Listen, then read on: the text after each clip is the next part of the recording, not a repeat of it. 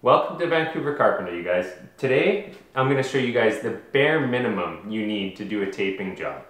Also, this is going to be the first video in a playlist that's going to show you guys the order of things you need to do a good taping job. Anyways, let's get right started. So the first thing is going to be a 2-inch taping knife. It's definitely good to have one of these when you get into tight spaces.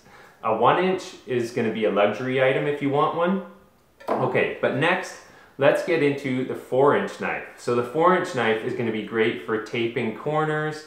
It's going to be great for doing screws so you don't leave so much mud on the wall. I wouldn't be without a 4-inch knife. I really like using them. It's also really nice for coating corners. Next down the line is a 6-inch taping knife.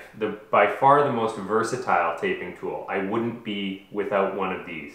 So I use these, you can even use them for laying tapes, you can use them for screws, you can use them for inside corners. Definitely a versatile tool. Oh yeah, putting on corner beads too. Okay, next, let's get into the coating. So for the coating, I would use a 10-inch knife. I really think that a 10-inch knife is more versatile than a 12 because a 12 can feel pretty big and bulky. While yes, you can do a better job, like fan things out wider, easier with a 12, this is the most user-friendly to use. And of course, a mud pan. So this is a great mud pan, you guys. You notice it's got this grip on the bottom. I will link this in the description below. In fact, I will link any of the tools I can find in the description below just to make it easier for you guys to find them. So a mud pan is an essential, in my opinion. You can do a lot of things with it. You can thin down your mud, you can mix up quickset. Without a mud pan, you're making your job really hard. Tape measure, you're gonna need a tape measure for corner beads sometimes. And speaking of corner beads, you're gonna need a nice set of tin snips. These Wiss tin snips, I think they're Wiss.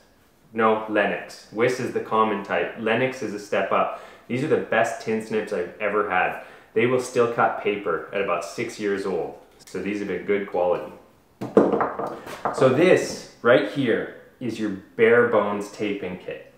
So let's get into some more luxury items. Okay, you know, having the tape just laying around on the ground is pretty annoying. You're walking all over it. So I find one of these tape dispensers to be really handy. I just hook it into my pocket or off my belt and just run from there. So I find one of these to be really nice for taping. That's definitely a luxury item, but I wouldn't be without it. Okay, next, of course, you're gonna wanna have a bucket, and a nice brush is really handy for when you wanna clean off your pan or clean off your tools real quick. Now, people often ask me, Ben, what's the best way to clean tools? Well, I don't do that much, you know? I just basically give it a quick scrub like this, and it's done. I don't worry too much about it. Okay, next, let's get into another luxury item. So I would say a small paint mixer of some kind if you don't want to invest in a proper mixer because you need a big mixing drill for a proper mixer. It's really hard to run one of these off of anything smaller than this. So I'm going to link one in the description anyways. This is a really good quality one that I use all the time. I think it's from Bond Tools. But I love this one. It's affordable and lasts a long time. It's got this nub on the bottom that stops it from scraping up the bottom of the bucket and getting all that, you know, what looks like shredded coconut, but it's actually plastic in your mud. Okay, but maybe you don't want to invest in that big drill. So I think this is really handy. I'm gonna bring you guys over here. All right, let's look at this mud.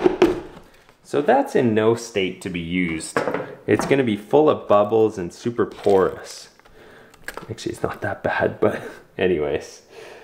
Now all you need for this, because it's so small, is just any old drill. It can be a corded drill or it can be a cordless drill. But at least you can whip up the top few inches of mud.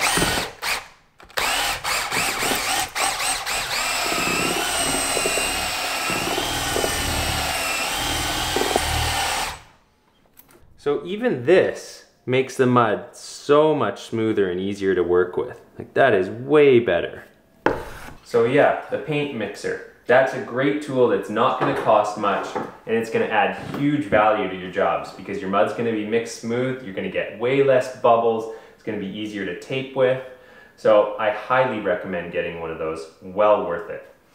Anyways, you guys, that comes to the end of the bare basics taping tools.